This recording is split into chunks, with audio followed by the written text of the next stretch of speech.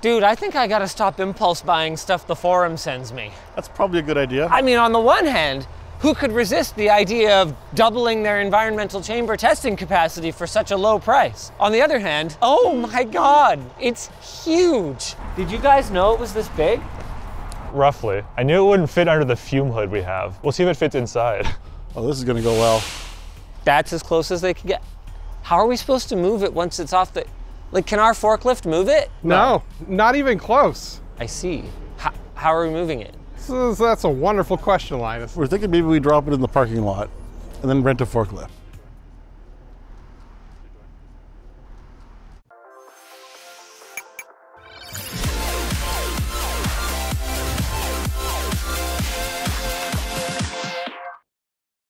MSI, the second generation of their Codex R2 AI pre-built PCs come loaded up with some of the latest and greatest components, like RTX 5070 GPUs and Core Ultra 7 CPUs. Get a ready-to-go rig today using our link in the description.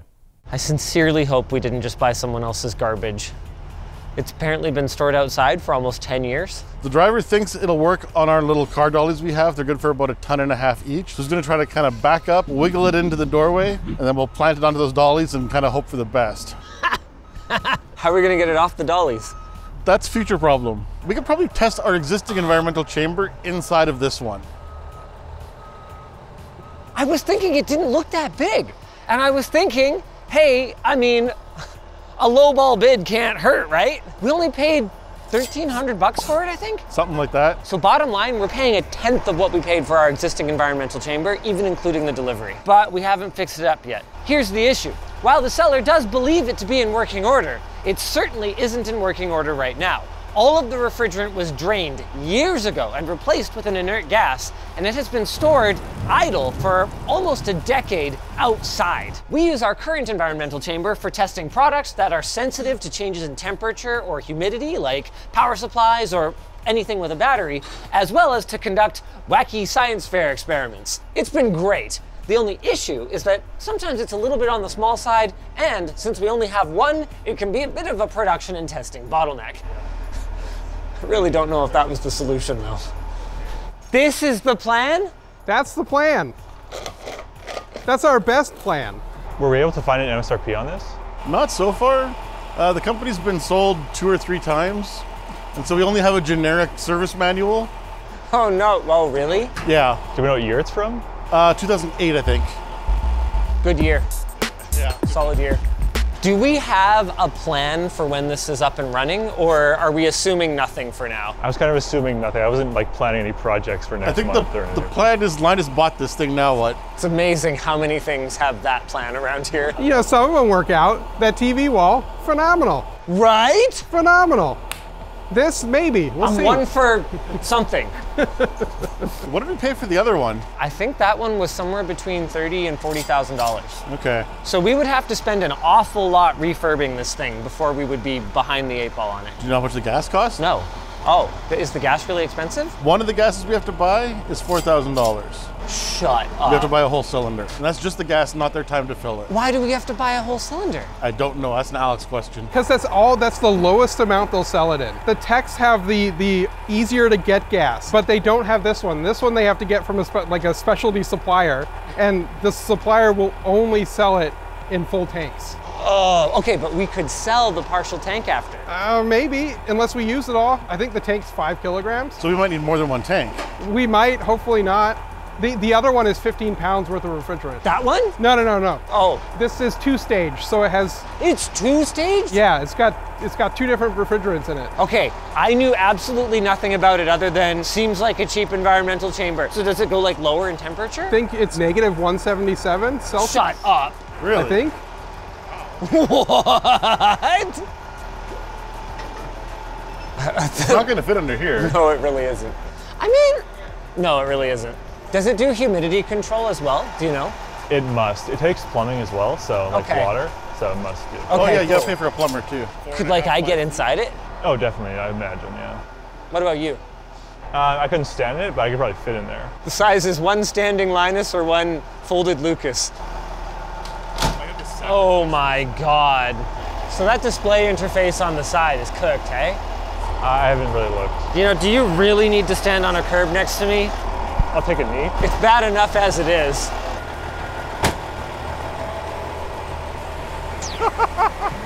Okay. This may be the point where I start questioning the choice. I mean, at the price it seems so obvious, but clearly nobody else bid above us. Yeah. I said don't bid more than it's worth in scrap metal, so. Okay, nobody told me that. They weren't kidding. That was the plan.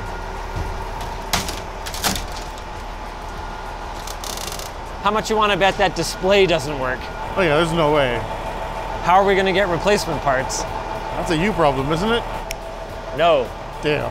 I think he's gonna lift this just the end up and scoot it in. Oh, we got a forklift here now. Oh, the pallet's like 2x6s. I just noticed the pallet's made of 2x6s, I think. And they're just shredding. Just. This is ridiculous. So it seems what they're trying to do is lift her up a little bit with the forklift to take enough strain off of those little rollers that we can get it over the lip. I don't know if it's gonna work. There we go. Oh, it worked.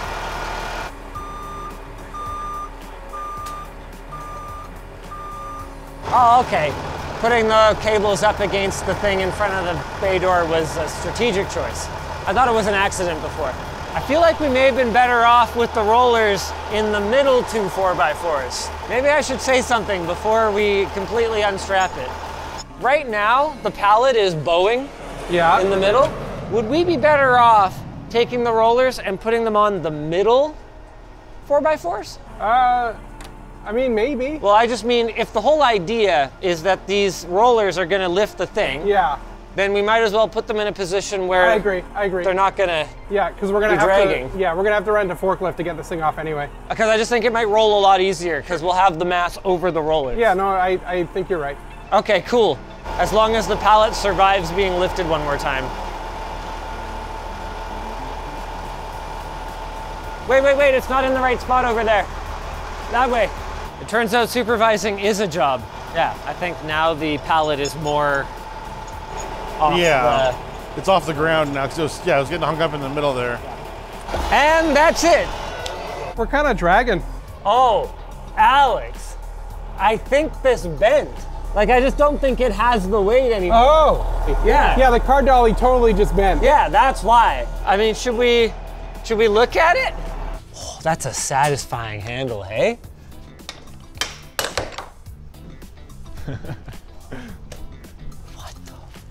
It's like a bank vault. I like the two-man lift logo. Yeah, two-man lift. This panel. Yeah.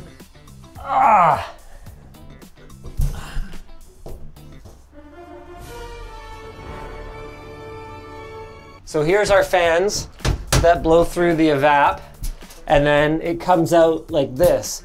This seems to be humidity control. They kind of look like sprinkler heads or something. Well, time for us to do some learning.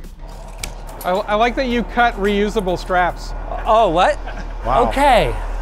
So she's a little beefier than the old one. Oh my God, this is gonna be a hell of a project. Like, all that plumbing for sure has to come out. Look at it. Look at the color of it, Lucas. You know, all things considered though, it's not that rusty. Oh, gross. Yeah, the plumbing has to come out for sure. Oi! Oh. Here's another access panel. Pressure gauge. I know what that is. Moisture release thing. Those are, I can't remember the name, but they are magnetic and they start and stop flow. I appear to be tethered. No one leaped to my aid at once. You didn't ask for help. Okay, cool. You have got to be kidding me. Are these the compressors? Holy crap. The compressors themselves have cooling fans that ask for freaking 208 volt, 1.3 amp. The compressors have 250 watt cooling fans. Frickin' what? Okay, there's gotta be a heat exchanger in here somewhere. Oh, fiberglass, yuck, okay. A little rusty, a little dusty. Condenser water inlet. Oh, the whole thing is liquid cooled. There's no like air cooled fan condenser. Like I don't see one. So there's the water inlet. So the plumbing is not necessarily just for humidity control, it's for cooling. So we are gonna have like a cooling tower or something.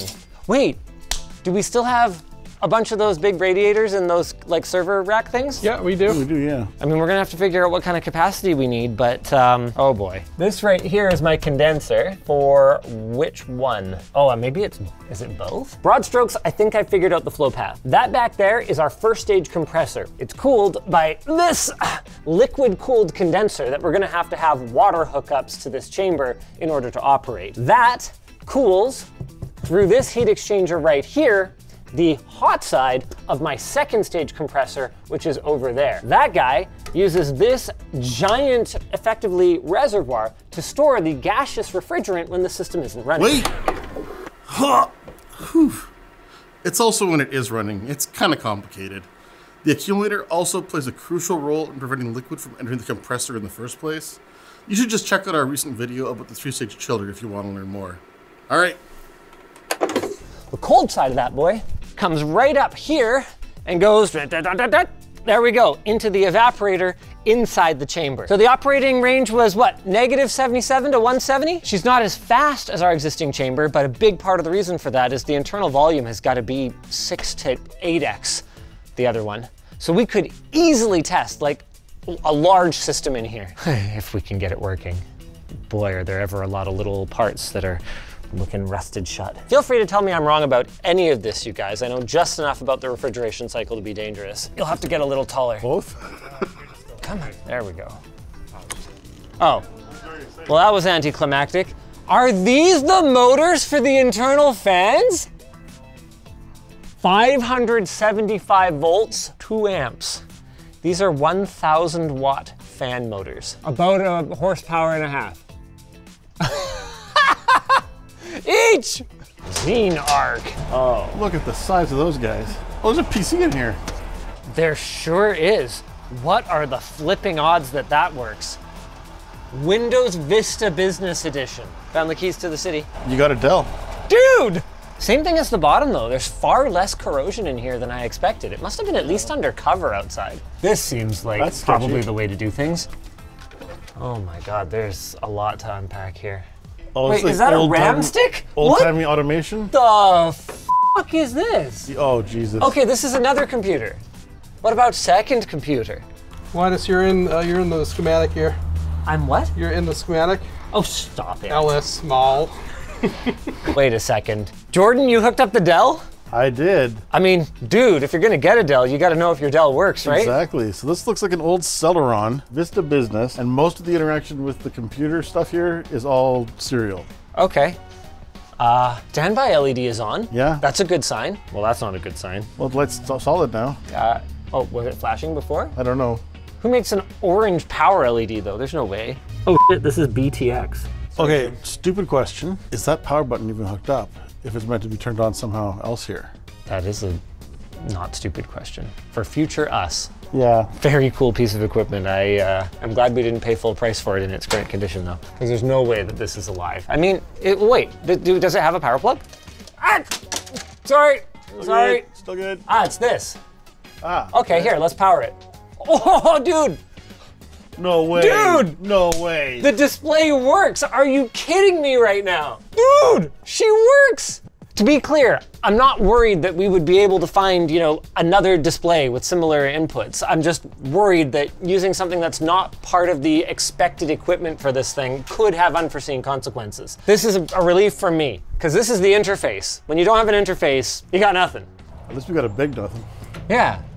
Oh, what's this? Documentation, apparently. I think I found that it uses 2 different refrigerants, so that checks out. Okay, that makes it definitely a 2-stage. But it's got, up-to-date calibration or maintenance records from 2014. Actually seems like a pretty good manual. LN2 cooling? Whoa. They're saying if you want to additionally use liquid nitrogen cooling, there's a vent, so you should vent.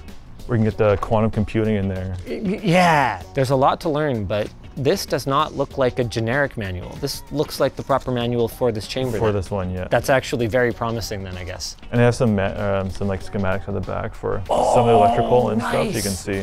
Dude, without this, we'd probably be SOL. Oh, we'd be so lost, yeah. We might still be lost, but. Cool. Got a lot to learn. And this is gonna be a huge project.